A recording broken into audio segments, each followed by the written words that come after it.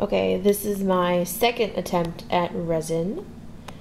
The first ones turned out okay, but I didn't film them just because I didn't want to show that I didn't know anything. But I'm trying a couple different things. I did an all black one that I'm going to paint on the front after, and the same with the white one. And then I did the first layer of what's going to be a glitter backed skeleton sprinkle fish. And then I did the same thing with the skeletons. I'm gonna paint the front with the eyes and the nose and the teeth. And then I tried a rainbow sprinkle skeleton and crossbones. And then I did sprinkle ones of the B-52s before, but it was really hard to get them out, so I'm trying something a little different with these.